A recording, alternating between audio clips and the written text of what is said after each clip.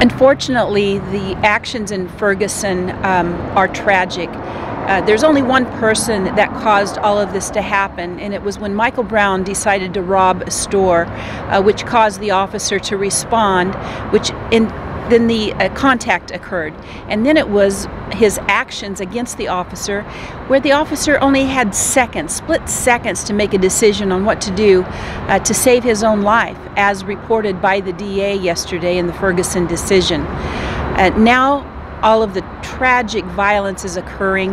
I feel so badly for the store owners who are African American, who have worked very hard to establish where they are in their community, and now what they've had is lost due to this looting. My belief is that the hooligans that acted out would have acted out no matter what the decision would have been. They were just looking for the opportunity. There are many, many law-abiding citizens out there of all races who are decrying what's going on right now. I believe there are opportunists out there, people just looking for the availability to act out and then try and say they're validated because of a certain decision, and that's too bad. Our system worked. Everything that the grand jury had to consider is now going to be made public, so anybody can take a look at all of the information they had to make that decision. The grand jury consists of citizens. 3 of those citizens were African American, and they made the decision that there was no indictment against the police officer. No police officer gets up in the morning or starts their shift wanting to shoot somebody.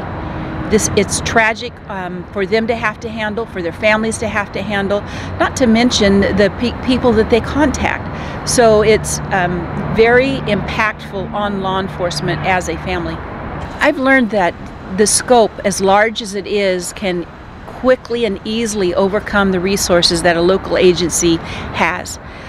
I believe that preparation is important, not only in law enforcement response, but in working with our communities to try and work out disagreements, work out things prior to an incident occurring. And so that's going to be an important thing to do going forward. I am the Region 5 coordinator for law enforcement mutual aid. So the Fresno County Sheriff's Office coordinates any request for mutual aid in a 7-county area should resources be needed outside the scope of a local police organization. We had teams ready, not just from the Sheriff's Office, but from other departments within our region, ready to go anywhere should the need arise. Unfortunately, we have to be ready for the worst, and we were. I believe that's what the public would expect for us, to be ready should violence occur.